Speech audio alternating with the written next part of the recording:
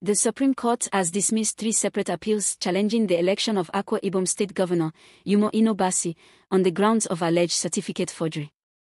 The appeals were filed by the governorship candidates of the All Progressives Congress, APC, Young Progressive Party, YPP, and New Nigeria People's Party, NNPP, following the March 18, 2023, gubernatorial poll in Akwa Ibom. The petitioners, including APC's Akanimo Udofia, YPP's Akpan Albert Bassey, and NNPP's James Akpan Udoedehe, withdrew their appeals after the Supreme Court panel indicated they lacked merit.